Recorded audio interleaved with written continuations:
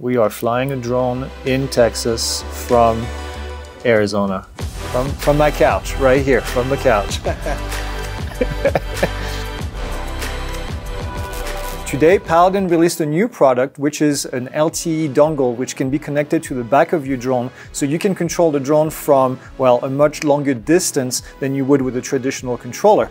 Now, with that being said, there is a lot of FAA approval that you need to get before you can do that, but we're going to be putting it to the test. And you can see here on my desk what I have is, I have this PS5 controller right here, I have my laptop, and then we are actually connected to a drone right now in Houston. We are in Arizona. I'm sitting on my couch and I'm going to be flying a Matrice 300 with a thermal payload all the way in Texas. And then take a look at this. All I'm going to do right now is I'm going to go and yaw to the left. So as I'm yawing to the left, actually I can see the drone yawing, and I stop and boom, it just stopped. The latency is actually really small. I can also go forward, and as I go forward, the drone goes forward, and then I let go and then it stops. We're going to be talking to Tyler, who's part of the Paladin team. Hello everybody, my name is Tyler Roberts and I am the growth lead for Paladin. Also, we're going to be talking to Lewis, who's one of the users who actually does this on a day-to-day basis. Hi everyone, my name is Lewis Figueiredo. I'm a detective with the Elizabeth Police Department. Let's get to it. Let's talk about all the details in here and all the things that are in the software.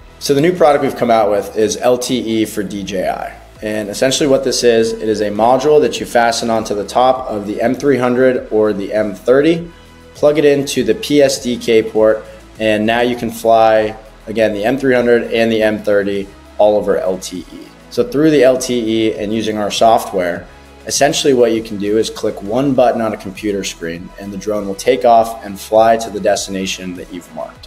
Greg, we're gonna have you fly it today. I'm gonna hand it off to you. Go ahead and give it a try. Oh, okay. And I can take over. That's insane. I think it's pretty incredible, actually. I mean, I've got maybe half a second delay from the time I input something to going in, which is not bad at all. So the latency of the whole system, we like to see under 1 second. The command and controls through LTE is almost instantaneous.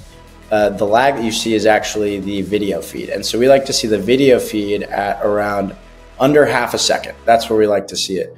Now you have to rely on the LTE network connection that you have. So if you're National Forest Service flying it where there's no LTE connection, I wouldn't recommend using the LTE. But if there is cellular connection around you, the range and the added benefits are massive. So you've flown a lot of drones, Greg. What do you think about not having that range anxiety, right? Where you start losing connection, right?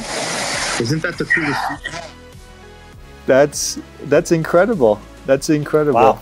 Well, this is cool. Paint me impressed. This is amazing. So, and I don't get impressed very often.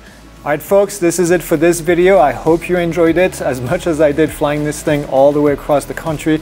A big thank you to Tyler for allowing us to get here. Also for Lewis for being able to share his feedback and the way that they use drone. And of course for Divy, the CEO of Paladin, for letting us get this before anybody else. So as always, you can like, subscribe. We'll have more of these videos in the future, and we'll see you next time.